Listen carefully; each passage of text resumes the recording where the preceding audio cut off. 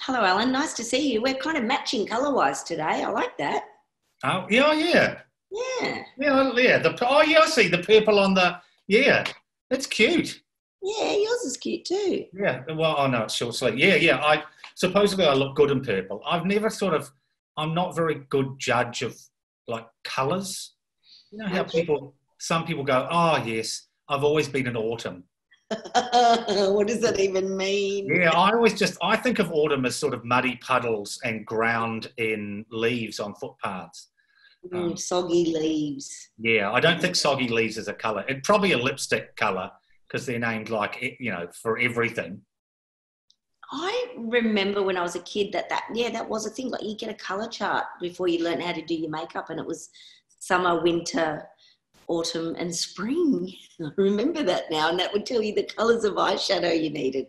Given we did our beauty blog last week, Lips and Assholes, I thought you might be interested in that. Yeah, You knew about it. Summer, winter. Yeah. Oh, look, I'm all over like about 5 things, but I'm all over those 5 things. I love it. What's going on? What's going on in your world? Oh, look, we're just still all at home, and we're doing some home schooling, and I didn't do very well at school, Miff. I find that hard to believe because you're so smart. Well, see, thank you. That's a lovely thing to say. I'm not very, look, I got expelled from kindergarten. What for? Well, no one's quite sure, but Can you even get expelled from kindergarten? my daughter's just saying, can you even get expelled from kindergarten? Probably not now, but in 1971 or 1970, you could certainly get expelled. Look, I either helped kids do all their work because I finished mine quickly, or blew up the incinerator. Blew up the incinerator. Remember that? We used to just go and burn stuff. Now we need to go burn it. Yeah, look, for younger people our age are already laughing and thinking about incinerators. Myth, for younger folk, if they are indeed watching, could you explain the idea? I'm watching. Okay, you're watching. Yeah, but you're watching from a different angle. Could you explain the idea of the incinerator? I'm watching from sideways. Hi, Daisy. The incinerator was at the back of the school, often up the back, sort of at the ugly fence where no one ever went. No one hung out there, and it was in its own fence. It's fenced off, so kids couldn't get in there. But it was never locked, and there was an actual incinerator where you would go and put the rubbish for that day into the incinerator and burn it, which just seems absolutely ludicrous. And also getting kids to chuck stuff in the incinerator. Imagine that. Now, and we need to make people aware of the fact that when we talk about rubbish, we're talking about everything. Plastics, everything, all in the incinerator. Chuck it in, give it a light a match. Was it lit by a match or was it an electric thing? Well, I don't know, but ours you lit from below. So it's square, and then down the bottom there's a little flue hole. So that allows the air to circulate, and you stuff that with newspaper. You've put the newspaper in, then you put all the stuff on top, then you light that. And if you're impatient, you pour kerosene on it. But you like that. It's alive with all those chemicals and burning plastics. No, just looking at it as well. I loved looking at it. So I'd be looking over the incinerator while we were burning plastic things, and like hair, if we'd had a haircut, or I don't know, everything you can imagine. Everything. So did you have an incinerator at your house? Yeah, we had an incinerator at our house and an incinerator at school. But the interesting thing, it only just occurred to me, the only thing we wouldn't burn is vegetable scraps because they went in the compost. Well, that's good. At least you were thinking about the environment in that department. So it was a weird dichotomy in our house. Right next to the incinerator were 2 huge compost bins. Your kindergarten sounds like It's weird, isn't it? But is it because we didn't understand at that time the implications of burning those kind of things had on the environment? Yeah, I think very much so. I mean, Yeah. we're also talking about a time when everyone smoked, no one wore seatbelts, and driving home drunk was just driving home. That's true. Oh, different times, Alan, different times. So, at my school, the majority of things went in the incinerator on a Friday. Oh. And so, I don't know, maybe they didn't have a lot of matches. And if you had been good all week, you got to put the stuff in the incinerator. Oh my God! You get to make fire out of toxic chemicals burning. Oh Yeah. no! Think of all the science experiments that would end up in the incinerator. Do you remember that? They used to make us cut up animals and stuff. Do they? Surely they don't do that anymore. Cutting up animals? Yeah, they'd give us a frog or something and we'd have to cut it up in biology and to look at its innards and stuff. And I think about that now and go, that is just grim. Horrible. Do I really need to do this? Ugh. Ugh. I remember there was a guy at high school. I wish I could remember his name. I think it was Brett, but I can't remember. Good name. In Mrs. McDonald's biology class, in her lab, there was an incubator. And it hardly ever got used. And then one term, she decided that we were going to incubate eggs to watch some sort of life cycle. She opened up the incubator, and this guy, Brett, had been growing marijuana in it. Good on you, Brett. And this is a funny thing. Mrs. McDonald was a biology teacher, but she didn't recognise what it was. I suppose she wasn't a zoologist. Well, that's true. But surely everybody knows what that is when they see it. But these days, Brett would be considered to be an entrepreneur of sorts. I mean, in those days, that's a bad thing. That was a bad thing, growing pot in the incubator. But now these days, well, I reckon Brett did all right in life. What do you reckon? Well, that's the thing. He's probably got a space program now. He's probably sending pot to the moon. Probably. Oh. What were you like at school? What was I like at school? I don't know. I don't remember kinder very well, although I do remember being asked at kinder. I loved it. I loved school. I couldn't wait to go. I had 3 older brothers, and because they were gone, I just couldn't. It was unbearable that I wasn't going to school as well and being stuck home for that extra year. And because there's only a year difference between me and my closest brother, Kit. And I remember kinder, and they asked me what I wanted to be when I grow up. And I do remember saying I wanted to be either a fish or a fire truck. Not a fireman, a fire truck. I don't quite understand why or how, but that's like one of my clear, vivid memories. I just wanted to be a fish. I dream about fish all the time. Do you? What does that mean? I dream about whales all the time and underwater swimming like it's Atlantis in a world, like this amazing world. It's great. Fabulous dreams. Fabulous. When I was 11 or 12, I became obsessed with... I first started reading Chariot of the Gods by Eric von Däniken. And he's the guy that said he reckoned aliens came to Earth and helped build things like the pyramids. Because he obviously had a very low opinion of Egyptians.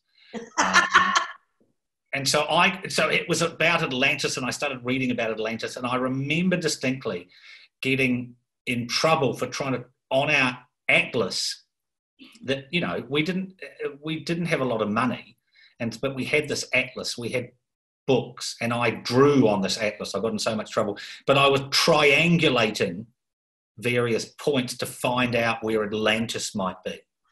I became absolutely obsessed. I reckon I was maybe 10 or 11, and I was always trying to work out where Atlantis was. Oh, do you think you found it though? Do you think you hit the nail on the head, so to speak, on the... No, I don't know. If I was a James Cameron-esque sort of person, I would have built some sort of one-man submarine and spent my entire life trying to find Atlantis. And I wouldn't have found it, and all I would have just ended up with was sores on my bottom for sitting in the submarine for so long, and an enormous beard and no mates.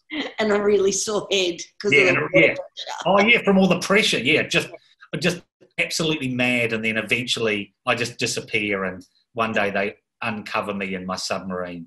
But then you would find it. That would have been your last trip, and you'd find Atlantis on your final trip. But then the submarine, something mechanical failure. There's a movie in this. Yes. Yes. Alan's Atlantis. Atlantis Morissette. That's what happens when she falls off the Canadian continent and it sinks to the bottom of the sea. And no one can find her. Well, we're talking about kindergarten. Is it because you said you're no good at homeschooling? Because you said you got kicked out at kindergarten. Yeah. What makes you think you're no good? Oh, look, I'm not very patient. Because I didn't listen at school very well. I don't understand some of the basic concepts of things like creating a informative paragraph, and that sort of thing. So it's just, because I didn't listen, I missed out on all these important things, like my spelling is atrocious, my grammar is atrocious. I'm a published author. Thank God for editors. Editors, I know. Yeah, and so that's one of the things, and it's just it's like getting driving lessons from a parent. They're just too close. Yeah, it's too much. Yeah, like the only time I ever heard my father use the F word was on the one and only driving lesson that we had. When we'd driven down the road and he said, now put it in reverse and go backwards. Now, I'd only driven down the road and he was deciding that I should put it in reverse, and I backed into a power pole. Why wouldn't you? So I didn't intend to. I'd only driven at that point about 1,500 metres in my entire life. Oh, you would have felt so bad. Well, I don't drive, as you know. I don't drive. I don't have a driver's licence. I've never had one, never had a car. No. I've driven a couple of times, but that was only in the country when the person who was meant to be driving us home was so drunk that they couldn't. You drove the car, my goodness. How was it? Enjoy it? I was sober and I took a whole bunch of people home on the back of a ute. That's very country. The only time I heard my dad swear, say the F word to me at least, probably said it a million times when I wasn't around, was when we used to have to pick rock melons after high school. Kit, my brother and I, and mum and dad, in 40-degree heat, you have to go and pick rock melons after school. Oh. And we all hated it because it was hot up in where we were, and rock melons are down on the ground. It's dirty and they're sticky, and I can't come out calling them cantaloupes because that's just a posh name for rock melons. And I remember we'd take turns driving the tractor through to pick up the rockies, and I remember I was driving the tractor. It was one of those with the tractor seats, those metal tractor seats. Oh, yeah. They're almost kidney shaped. It's that old. That's how old the tractor was. I remember that. And I remember Dad going, turn it that way. I mean, what way is that? What way is that? I was like, which way do I turn it? So I turned it the wrong way. And, of course, end of the day, everyone's grumpy. And, I remember that. Just go. And I was like, he told me to turn it that way. And then it was on. It was on for young and old. So between that and my brother Kit throwing rotten rock melons on my back while I was hunched over picking the rock melons, it was not a fun time. Not a fun time to be a teenager at the Warhurst house in summer when there was fruit to be picked. Whose rock melons were they? Ours. Oh, We had because we grew up on a property, so some of it was vines, and the rock melons was on the front of it. So yeah, it was awful. It was awful. My childhood. I had one experience similar to that, which was my dad and a friend of his.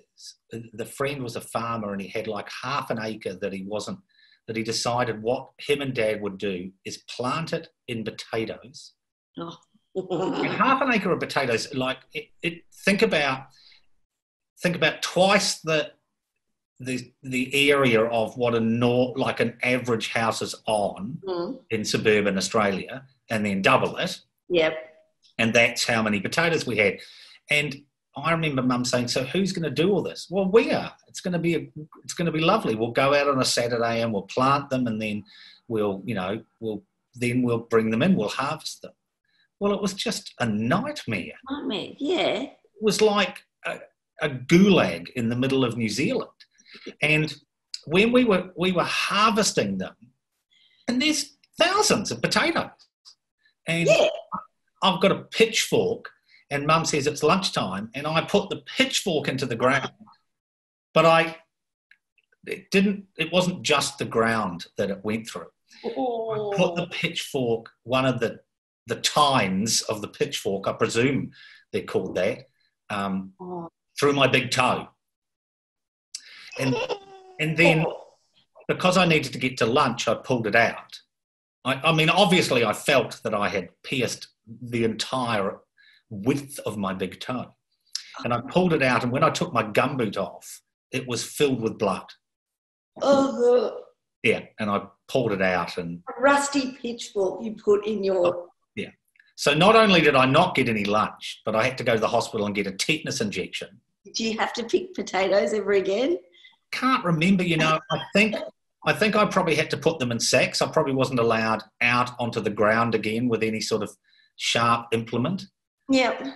Probably given a wooden spoon and told to put them in sacks. Oh. Yeah. It bloody hurt. You poor little thing. Yeah. How old were you? Do you remember when you nearly lost your big toe? Oh, no, it's still there. Yeah.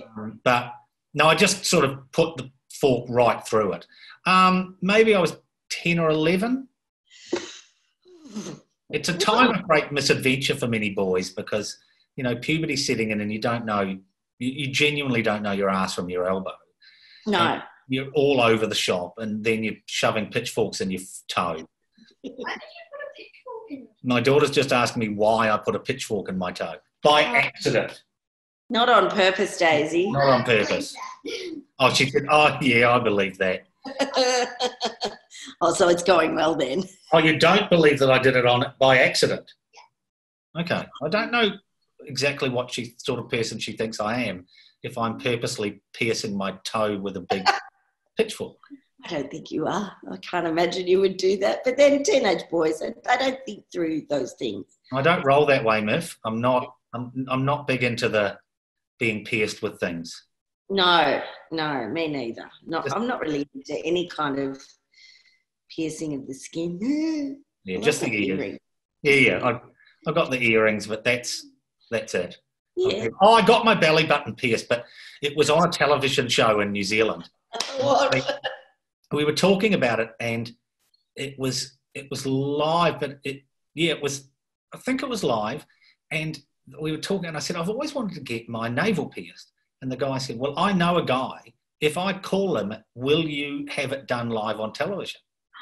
And I said, yeah, okay. Do I have to pay for it? He said, no, we'll pay for it. I went, too right.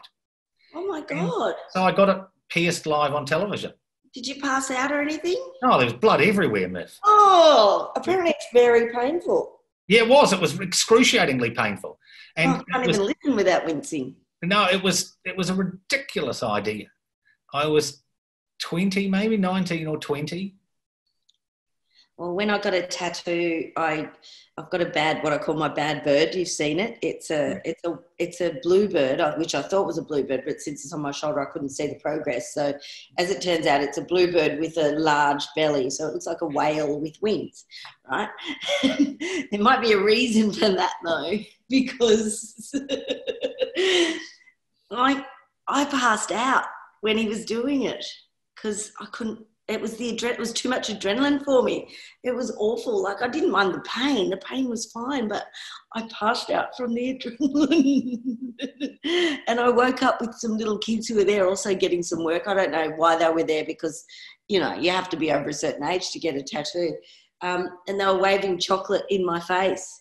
They'd go, here, you can have some of this. It's like, what? It was like the worst nightmare, waking up from getting a tattoo and seeing children waving chocolate in your face and going, where am I? What has happened to me? It's like it sounds like a scene from a late 60s, early 70s movie where they would be tripping and the shot would be going in and out and you'd be getting tattooed and then, and the next thing you wake up and there's chocolate, kids with chocolate going, ooh. And you're just like, I'm freaking out. I shouldn't have had that mushroom omelette. So true. So you enjoyed kindergarten. Was that at like high school, did you do well? I really enjoyed it. I think, I don't know. I don't have bad memories of high school. So I think I loved learning, and that was the big thing. And I had some great teachers. I think we've spoken of them before on here.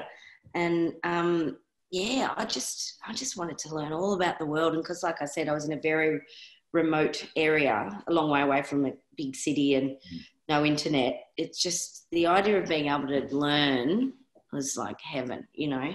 Everything was an opportunity to learn. So I think I was probably a nerd maybe, but I was also really naughty, Alan. I was very secretive naughty, I think. Like what sort of things? My parents were teachers at a small country school, so you have to be quite not bad things, but just, you know, I just made sure I had a full teenage lifestyle, whilst also being under the microscope on the daily basis with my parents at school. Now, I need to ask you a question vis-a-vis having a full teenage lifestyle. Did you ever turn a rock melon into a bong? No, but I was around people who did, yes, that's for sure. Is that the same as saying I didn't inhale? I love that. I haven't personally done it, but I could tell you how to do it because I watched people do it. Yeah. I just love those people who go through that period in their life. And I imagine a lot of people have known this person. They're really smart. They can visualize things really well, but there's just that period in their lives where that intelligence and that that ability to visualize things in space is only focused on how you can turn everything into a bomb. Well, exactly. How would we know that Spring Valley bottles are the best for that sort of situation? How else would we know that information? I don't know. Yeah. Exactly. You know, you say, I just bought this nice wool. I could turn that ball of wool into a bomb.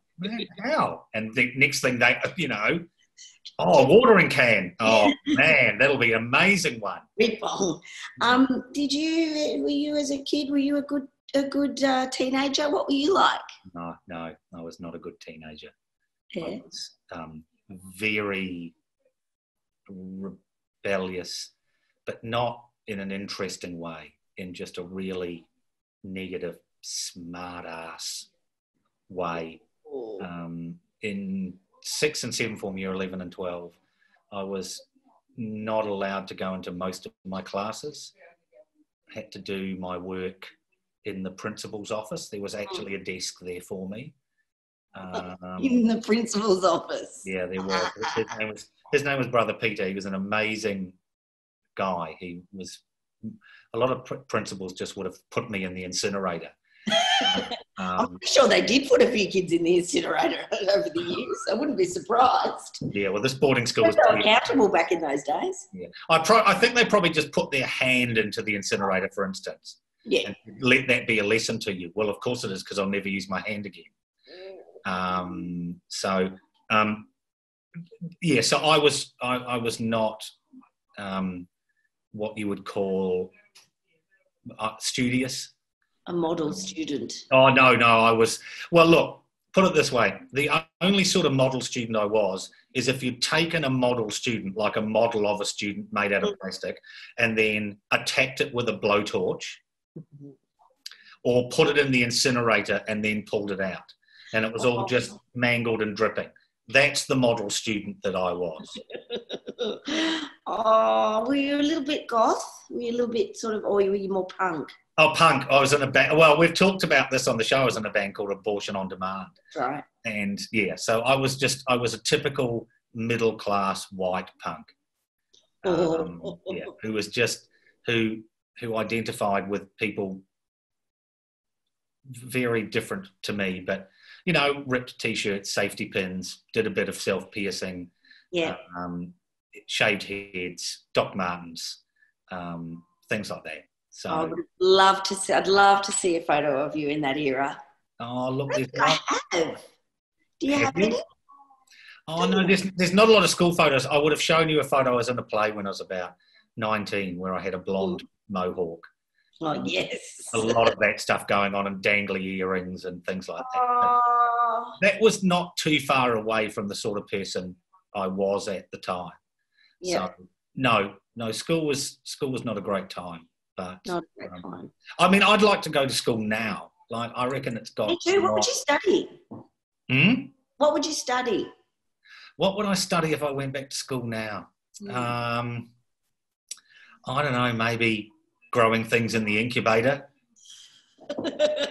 How to fashion bongs in ceramics. Yeah, that's it.